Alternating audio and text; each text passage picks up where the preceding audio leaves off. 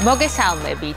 მე თქვენ მიყვარხართ. დღეს ახალი ჟესტი ვისწავლეთ, თურმე მიყვარხარ. ესე არის ჟესტების ენაზე და გირჩევთ ხშირად უთხარით ეს იმ ადამიანებს, ვინც გიყვართ და გაახალისეთ. გავაგრძელოთ ახლა გაკვეთილი. მე ვარ ქეთი, ალბათ გახსოვართ, მე 7 კლასის მათემატიკის მასწავლებელი. წინა გაკვეთილზე დავიწყეთ ხარისხები, მოგეცით დავალება. დღეს მინდა ისევ ერთხელ გავიმეოროთ ხარისხის თვისებები, რამოდენიმე მაგალითი განვიხილოთ ხარისხებიდან და შემდეგ გადავიდეთ უკვე შემოკლებული გამრავლების ფორმულებზე. ორ წევრზე ნამრავლი ვინც იცით და გაიმეორებთ, ვინც არ იცით მარტივად ახლა თავიდან ვისწავლით.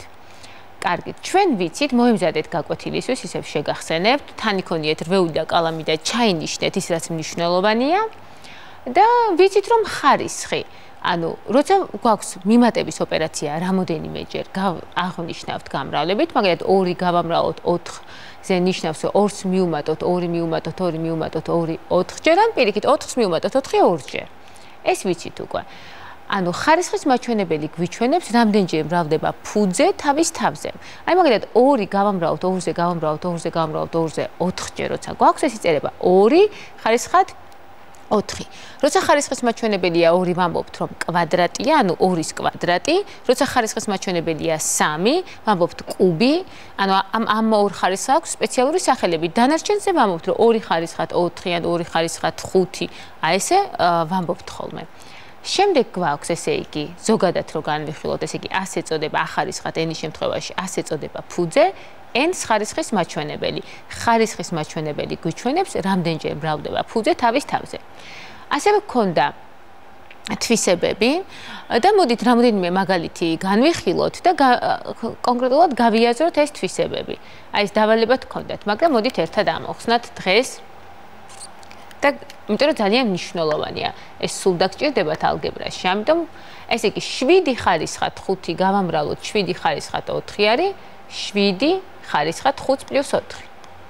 ანუ 7 ხარისხად 9. ხო ესეა?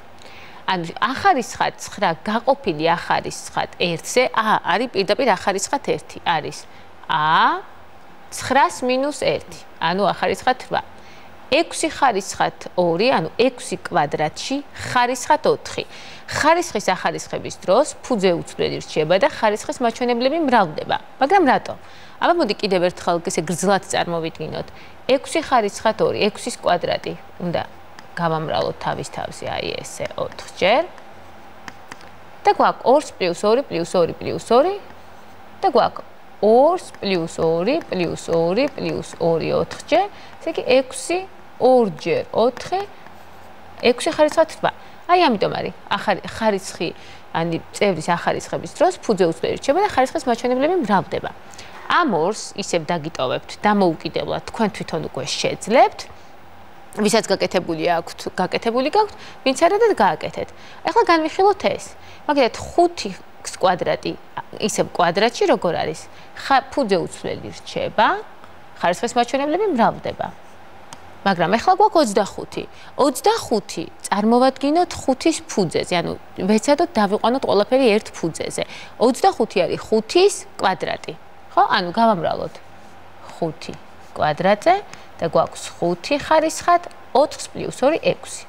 აი ესე გამარტივების შედეგად უბრალოდ უფრო ვალაგებთ ყველაფერს და ვაორგანიზებთ და მოკლედ ჩანაწერებს და კარგ ჩანაწერებს გღებულობთ, ხო? ახლა გავიღოთ 9-ის კვადრატი გავამრავლოთ 27-ზე. აი ესეთ დროს სასაკვირველია თქვენ შეგიძლიათ კალკულატორის მეშვეობით გამოიანგარიშოთ, მაგრამ მინდა უბრალოდ მარტივი ანგარიშები გასწავლოთ, ხო? 9 რა არის? მოკლედ ჩანაწერები. ერთ ფუძეზე დაყვანა ვისწავლოთ. რატომ დაგჭირდება ეს უფრო მომავალში ფიზიკა და ქიმიაში ძალიან გამოგადგებათ ხოლმე და არა მარტო ფიზიკა და ქიმიაში, ესე მოკლედ ჩანაწერები გამოგადგებათ. 9 არის 3-ის კვადრატი. ისევ ავიყვანოთ კვადრატში, 27 არის 3 კუბში. ანუ გვაქვს 3-ის კვადრატის კვადრატი არის 3 ხარისხად 4, ფუძე უცვლელი რჩება, ხარისხის მაჩვენებლები მრავლდება, გავამრავლოთ 3-ის კუბზე. ანუ არის 3 ხარისხად 7. ახლა ამ შემთხვევაში 3a ხარისხად 4. რა გამოვიდა? შევავსოთ 3a თავის თავზე მრავლდება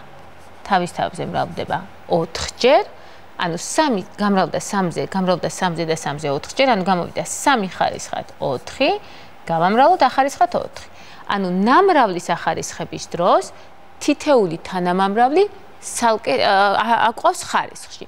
ახლა გადავიმეოროთ, ჩვენ უკვე ვიცით, რომ რიცხვი გავამრავლოთ ჯამზე, ანუ რიცხვი გავამრავლოთ 2 წევსზე არის პირველ წევს ვამრავლებთ პირველზე, პირველ წევს ვამრავლებთ მეორეზე, ან რიცხვი გავამრავლოთ სხვაობაზეა პირველს ვამრავლებთ პირველზე, მეორეს ვამრავლებთ მეორეზე, ხო? მაგრამ ეხლა რა მინდა აქ მე, რატომ ხდება ესე? ანუ გეომეტრიული წარმოდგენა მინდა გაჩვენოთ. ნახეთ როგორ არის. თქვათ გვაქვს მართკუთხედი, რომლის ერთი გვერდის სიგრძე არის a, ხოლო და მეორე გვერდის სიგრძე არის b + c. ხო, ანუ ეს გვერდი არის b + c. ანუ ეხლა განვიხილოთ, ანუ აი ამ გაყოფის წერტილზე გავავლოთ ესეთი მონაკვეთი და მივიღეთ ორი მონაკვეთი. ანუ მთლიანი მართკუთხედის ფართობი გამოითვლება ფორმულით a გავამრავლოთ b + c-ზე. ხო ისეა? და მთლიანი მართკუთხედის ფართობი მისი შემადგენელი მართკუთხედების ფართობების ჯამის ტოლია. ანუ ეს უდრის a გავამრავლოთ b-ზე პლუს a გავამრავლოთ c-ზე. ანუ მარტივია, ხომ? რიცხვი რო 2 წევსზე გავამრავლოთ, პირველი პირველზე მრავლდება, პირველი მეორეზე მრავლდება. ახლა განვიხილოთ, მოდით 2 წევრი 2 წევრზე ნამრავლი. აი გვაქვს 2 წევრი და მინდა გავამრავლოთ 2 წევრზე. როგორ ვიქცევით? ისევ განვიხილოთ მართკუთხედი, ამას ქვია გეომეტრიული წარმოდგენები. განვიხილოთ მართკუთხედი, რომლის ერთი გვერდის სიგრძე არის a + b, ხოლო მეორე გვერდის სიგრძე არის c + d. მთლიანი მართკუთხედის ფართობი ჩაიწერება ფორმულით a + b გავამრავლოთ c + b-ზე. ეს არის 1. ასევე მართკუთხედის ფართობი მისი შემადგენელი მართკუთხედების ფართობების ჯამის ტოლია, ხო? ანუ ჩვენ რა აი აქ, თქვათ, სადაც არის b, აი ახوارი აქედან აქამდე. მოიცადეთ, შევცვლი ახლავე კალმის ფერს. არის აი აქედან აქამდე, b არის აი ეს მონაკვეთი, ხო? აი აქ გავავლე მონაკვეთი, გავყავი ორ მართკუთხედად. ანალოგიურად მოვიქეცი c + d გვერდის შემთხვევაშიც, აი c არის აი აქედან აქამდე, d აქედან აქამდე. გავავლე და ჩამოუშვია ესეთი მონაკვეთი, მართობული, რასაკვირველია და მივიღე 4 მართკუთხედი. ანუ მთლიანი მართკუთხედის ფართობი მისი შემადგენელი მართკუთხედების ფართობების ჯამის ტოლია. ანუ პირველი მართკუთხედის ფართობი არის a გავამრავლოთ c-ზე, მეორე მართკუთხედის ფართობია a გავამრავლოთ d-ზე, მესამე მართკუთხედის ფართობია b გავამრავლოთ c-ზე, მეოთხეს ფართობი b d-ზე. და ესენი უნდა შევკრიბოთ. ხო? ანუ ნახეთ რა მივიღეთ. რომ ჩვენ ვიცით რომ მთლიანი მართკუთხედის ფართობი მისი შემადგენელი მართკუთხედების ფართობების ჯამის ტოლია, ეს ძალიან მარტივად დავინახეთ რომ ესეა, მაგრამ რა მივიღეთ, ნახე, თურმე 2 წევრის 2 წევრზე გამრავლების დროს პირველი წევრი მრავლდება პირველზე, პირველი მეორეზე, მეორე პირველზე, მეორე მეორეზე. ეხლა თქვენ შეგიძლიათ დასვათ კითხვა, რომ თუ მინუსი გვაქვს, ეს ალგებრული ოპერაციებით შეიძლება მარტივად გავაკეთოთ. აი მაგალითად გვაქვს a + b ვინდა გავამრავლოთ, ნახეთ, c - d-ზე. აი ჩვენ შეგვიძლია ესე წარმოვადგინოთ a + b, აი ეს, გავამრავლოთ c. ნახეთ, ახლა რას ვიზა? -d ხო იგივეა, მივუმა + -d. აი ესე დავწერ. ხო? ანუ ეკვივალენტური ჩანაწერი გავაკეთე, არაფერი არ გამიკეთებია, c - d არ იგივე, c + -d. და ანალოგიურად აი ამ შემთხვევაში მოვიქცევ იგივენაირად. პირველი წევრი პირველ წევრზე, პირველი მეორეზე, მეორე პირველზე, მეორე მეორეზე, უბრალოდ d-ს ნიშანს გავითვალისწინებ და იგივე ოპერაცია იქნება. და გავითვალისწინებ და მივიღებ შედეგად რას?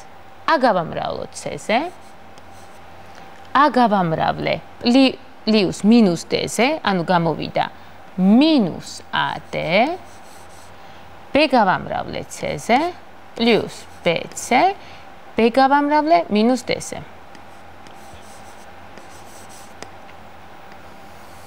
აი ეს. მე მგონი არ არის ხომ ძნელი. მოდით ახლა განვიხილოთ ერთი მაგალითი. აი ამას წავშლი თქვენის ნებართვით. იმედია ეს ყველაფერი თქვენ ვეულებში ჩაიწერეთ. აი აქ. და გვაქვს მაგალითად 300 + 4b გავამრავლოთ a + b-ზე. რას მივიღებთ? პირველი წევრი გავამრავლოთ პირველზე, 3-ა გავამრავლოთ აზე, 3-ა კვადრატი. პირველი წევრი გავამრავლე მეორეზე, პლუს 3ab პლუს მეორე წევრი 4b გავამრავლე აზე არის 4ba მინუს 4b გავამრავლე b-ზე, 4b კვადრატი. ნახეთ ახლა რა მოხდა? შეხედეთ? ახლა შევხედოთ ამ 4 წევრს. 4 წევრი მაქვს პირველი, მეორე, მესამე, მეოთხე და შევაერთოთ მსგავსი წევრები თუ სადმე გვაქვს. 3ab და 4ba, 4b იგივე 4ab-ა, ხომ? მსგავსი წევრებია. მოდით შევაერთოთ მსგავსი წევრები და მივიღებთ. 3a კვადრატს პლუს 7ab მინუს 4b კვადრატი. გადავიდეთ ახლა შემდეგზე. ამაზე მე მგონი ჯერჯერობით არაფერი რთული არ არის. ასე ლოგიკურად გავაგრძელოთ და მოდი ახლა განვიხილოთ ის, რასაც შემოკლებული გამრავლების ფორმულებს ვეძახით. ხშირად ხოლმე არადა ძალიან მარტივია, მაგრამ ხანდახან მე 9 კლასშიც მექანიკურ პატარა შესწავლებს ვუშვებთ ხოლმე. მოდით ახლა განვიხილოთ მართკუთხედი, რომლის კვადრატი განვიხილოთ, რომლის გვერდებია a + b და a + b, ანუ კვადრატი თითო გვერდი გაყოფილია ორ ნაწილად a და b, სიგრძებად ორ მონაკვეთად, რომლის სიგრძეებია a და b და შესაბამისად მეორე გვერდით, ანუ მოპირდაპირე გვერდები ესეა გაყოფილი a და b. იგივე ლოგიკა გავაკეთოთ, ანუ იგივე ლოგიკა ვაწარმოოთ, ხომ? ანუ კვადრატის ფართობი არის რა? a + b გავამრავლოთ a + b-ზე. ანუ მთლიანი კვადრატის ფართობი, მისი შემადგენელი 4 ნაწილის ფართობის ჯომი. ახლა რა არის 4 ნაწილი? გავიაზროთ. პირველის ფართობი არის a კვადრატი, ანუ აი ეს პირველი არის კვადრატი. მეორე ნაწილის ფართობი არის აი ესე კი a გავამრავლოთ b-ზე, აი ეს გვერდი ხო A-სტოლი ანალოგიად, ამის ფართობია a-ჯერ b. არის მართკუთხედი მეორე. მესამე არის ba და მეოთხე რა გამოვა? b კვადრატი. ანუ მივიღეთ, ანუ კვადრატი გაიყო 2 კვადრატად და 2 მართკუთხედად, ხომ? ანუ ახლა გავაკეთოთ. გვაქვს a კვადრატს პლუს 2 ცალი ab პლუს b კვადრატი. ესე იგი, შემოკლებული გამრავლების ფორმულა, როცა ორ წევრი გამრავლებულია თავის თავზე, მაშინ პირდაპირ ვიცით, რომ ნამრავლი რო ჯამად წარმოვადგინოთ, გვექნება რა? პირველი წევრის კვადრატის მიუმატოთ გაურკეცებული ნამრავლი პირველი წევრისა მეორეზე, მიუმატოთ მეორე წევრის კვადრატი. მოკლედ ესე გამოითქმის და ეს ფორმულა ძალიან ხშირად გამოგადგებათ. ანალოგიურად რა იქნება, როცა სხვაობას ვამრავლებთ სხვაობაზე. ხო? ეს იგივეა, შეგვიძლია ესე გავაკეთოთ. a + მინუს b კვადრატში. ესე იგი რა იქნება, ნახეთ?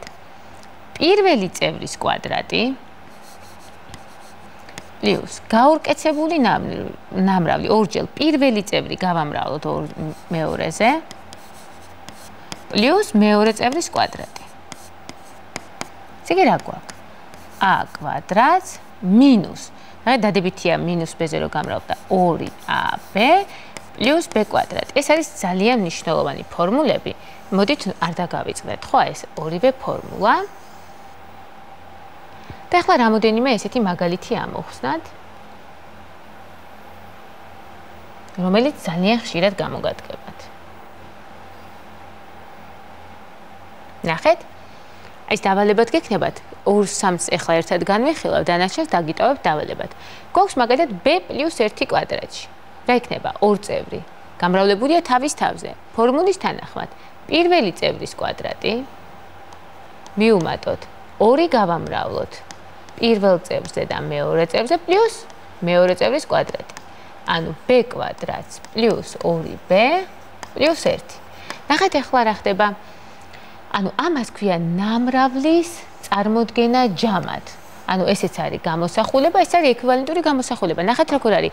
ნამრავლი წარმოვადგინე ნამრავლად. მარცხენა მხარეს ქონდა b + 1 გამრავლებული b + 1-ზე, გავხსენით ფრჩხილები, თქვენ ესე ისწრებთ ფრჩხილები გავხსენით და მივიღე ჯამი. ნამრავლი წარმოვადგინე ჯამად. მოდით აი აქაც გავაკეთოთ აი ეს მაგალითი. სხვაობის კვადრატი. ფორმულის თანახმად პირველი წევრის კვადრატს გამოკლებული თუ მინუსია, შუაშიც მინუსი გვექნება.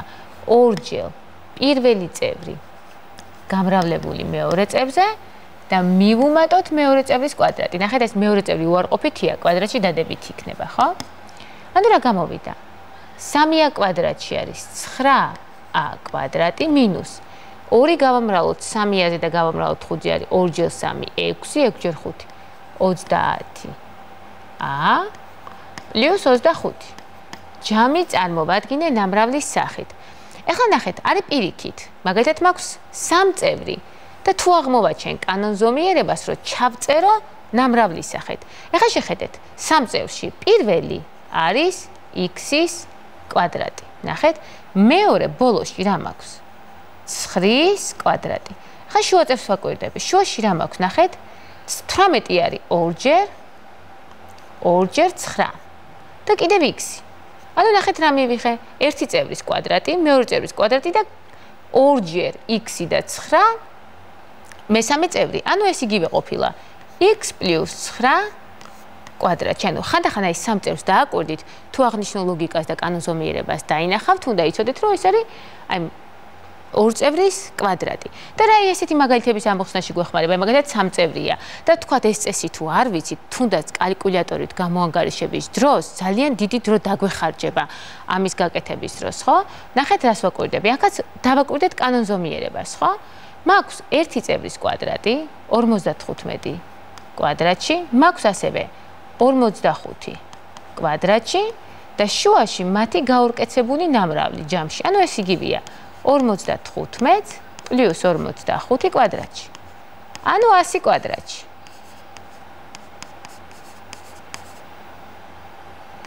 ანუ 10,000. ნახეთ, არ არის ხორთული. რაში გჭირდება ეს ფორმულები? მარტივი ანგარიშის, ანუ ზეპირად როცა მასწავლებლები ვანგარიშობთ რაღაცას, თქვენ რო გენიოსები გქონი ვართ და სასწავლებლების ჩამდენი არ ვართ. უბრალოდ ფორმულები ვიცით და საჭირო დროს გვახსოვს ეს ფორმულები და საჭირო დროს სწორად ვიყენებთ. ამიტომ თქვენ შეგიძლიათ ეს სწრაფად გონებაში გამრავლოთ ყველაფერი. ამით ჩვენი გაკვეთილი დასასრულს მივუახლოვდა. რამოდენიმე მაგალითი განვიხილე. დაგიტოვებთ ასევე მაგალით, აი იფიქრეთ და გამოტოვებული ადგილები სწორად შეავსეთ, ანუ რაც დავჭა და აღნიშნული ფურცელს დაგიტოვებ დავალებად. იმედია ყველაფერი გასაგებია, მომავალ გაკვეთილზე გავაგრძელებ იგივე ალგებრულ შემოკლებული გამრავლების ფორმულებზე მუშაობა საბად დროებით.